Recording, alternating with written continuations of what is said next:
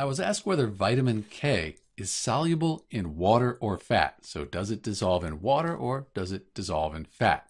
The short answer is it's fat soluble. And here's why. If we look at a molecule of vitamin K, the blacks or gray, those are the carbons, whites are hydrogens, and the reds, those are the oxygens. If we look at the surface of the molecule, if we look at the charge on the surface of the molecule, we'll see that for the most part, it's green. And that green color, that means it's nonpolar. It doesn't have a charge, so it doesn't have poles. So this is a molecule of the most common form of vitamin K. Let's take a look at fat.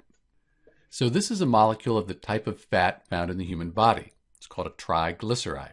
And if we look at it, we look at the surface like we did with the vitamin K molecule, you'll see that most of it is that same green. It's nonpolar. It doesn't really have a charge. Because of that vitamin K, it's going to dissolve really well in fat. What about water though?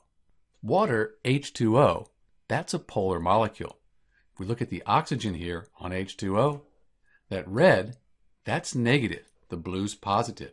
So water's a polar molecule. In other polar molecules, they'll dissolve in water. But vitamin K is largely nonpolar. Because of that, it dissolves in another nonpolar substance like fat.